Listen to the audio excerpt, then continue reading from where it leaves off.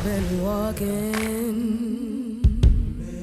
with my face turned to the sun. I co-wrote a song for Harriet. At the beginning, I already had the passion for writing. I'm a songwriter, I'm a singer, and so I knew that we would need an end title track, and I wanted to be a part of it. I wanted to be considered at least, and I wasn't sure that it was going to happen.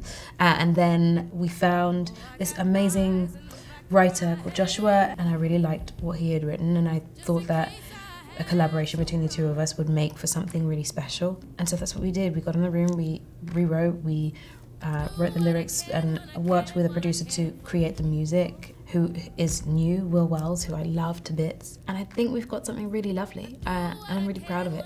So yeah, it came about really quickly, sort of out of the blue. We'd already finished shooting the film, and then there was more work to be done. That's when I'm gonna stand up, take my